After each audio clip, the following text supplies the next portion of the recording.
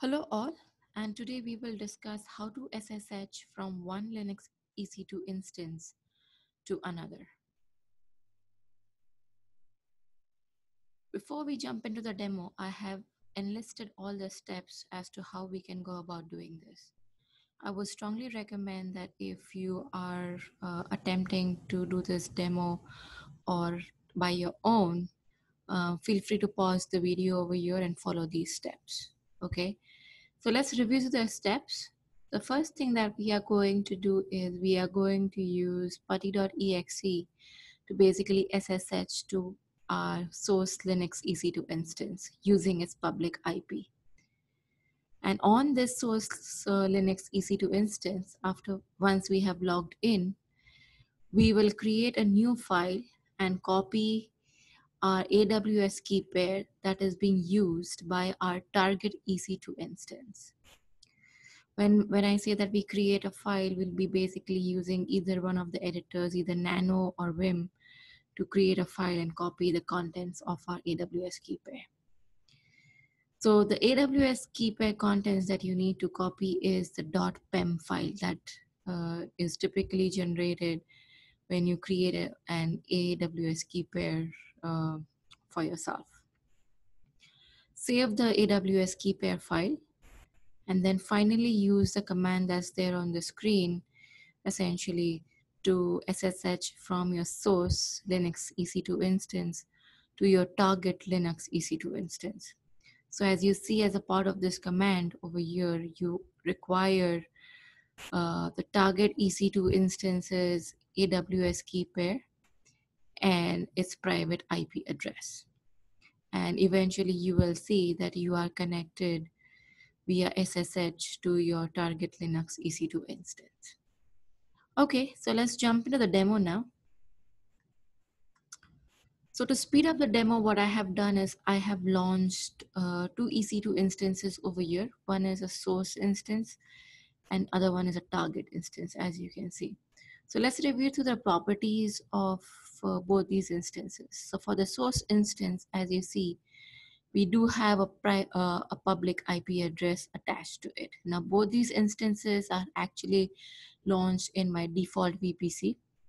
Okay, and as you see, I've associated a public IPSG. We will review the properties of this security group shortly. The instance type is T2 micro, and the key pair that I have used for the source Linux EC2 is WS key pair, AWS key pair, sorry.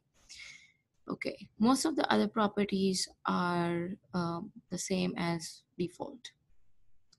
Okay, now let's review the properties of our target Linux EC2 instance. So as you see, our target Linux EC2 instance does not have a public IP address. It only has a private IP address. And this is the IP address that we will use to SSH into this instance from our source Linux EC2 instance. It is a T2 micro instance, and it is using the same security group. We will review the security group shortly. And the key pair that it is using is AWS key pair. The key pair that I have used for both of them is the same. You could potentially use a different key pair if you want. But the idea or the way to SSH from the source Linux EC2 instance to target EC2 instance will still be the same. Okay, so let's review the security group public IPSG. So as you see, this particular security group has port 80 and 22 inbound open. Outbound, I have kept everything as default. Now, even though the ports are open, you will be able to SSH into your source Linux EC2 instance because it has directly, basically using putty, because it has a public IP. Okay, but the same thing is not true for your target Linux EC2 instance, because a target Linux EC2 instance does not have a public IP address. It only has a private IP address. So in order for you to SSH into your target Linux EC2 instance, it's important that you connect to one of your EC2 instances, which is publicly exposed, and then SSH into this private EC2 instance.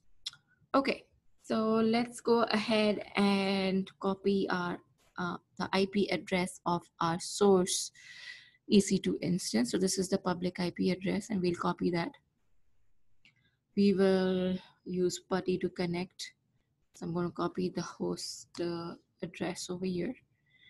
Let me increase the font size so you can easily see.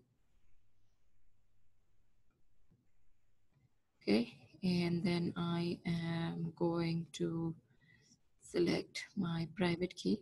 This is the private key, and click on open. So as you see, we are connected now, and we will log in over here as EC2-user. Okay, so we are logged in into our EC2 instance now. So the next thing that we have to do is create a new file. So let's use nano. Okay, and all we need to do is we need to copy the contents of our AWS keypair.pem file over there. So let's open up this AWS keypair.pem file in Notepad. So as you see, I'm opening it up. Just copy all the contents. So Control C and paste it right here. So we've pasted all the contents over here. Exit, and you want to say yes, and you want to type the name of the key pair file. So let's give it a name. You can give it AWS key pair file. Okay, and hit enter.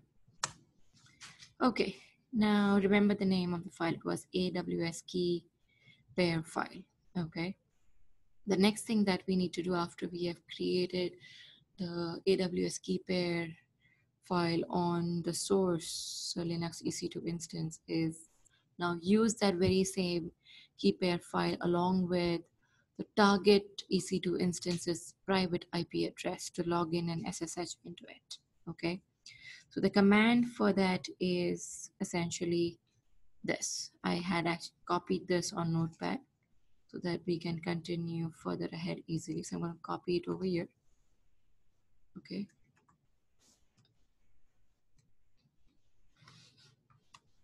Okay, I think I should only get it until here.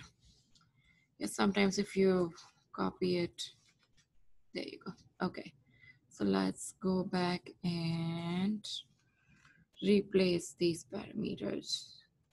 Okay, so our AWS key pair file name was AWS, sorry, key pair file. And the user that we are going to use is EC2-user. And we have to use the target Linux EC2 instance's private IP address.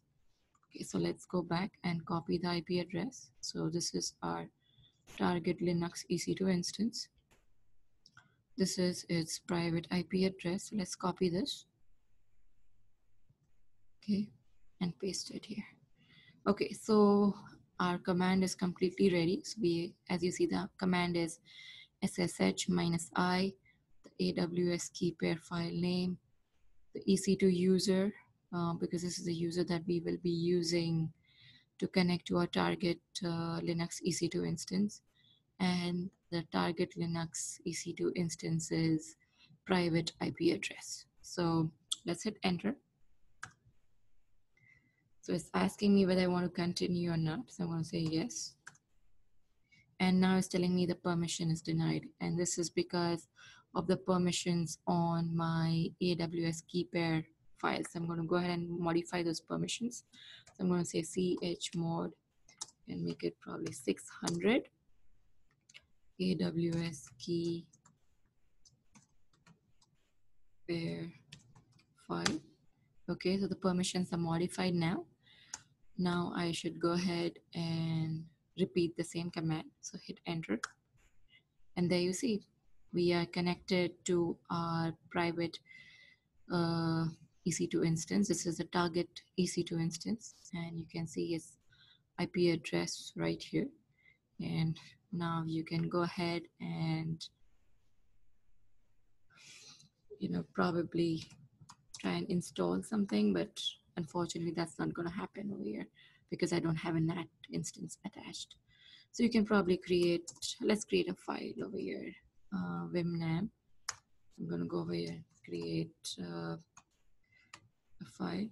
So this is my file on target Linux EC2 instance. I'm going to go ahead and save this file. So hit escape :WQ, and there you go. We connected successfully to our target EC2 instance, and it's using its private IP. And we successfully even created a file on our target EC2 instance. Okay, so let's exit from here. So type exit, and you're back to your original instance, which was your source instance. And let's exit from our source instance as well. And we are totally disconnected right now. Okay, guys, so that's it from me. Hope you enjoyed this video. Please feel free to post your comments if you would like me to create videos on any other topic, then do let me know. Otherwise, I will see you shortly in some other video. Thank you and take care. Bye-bye.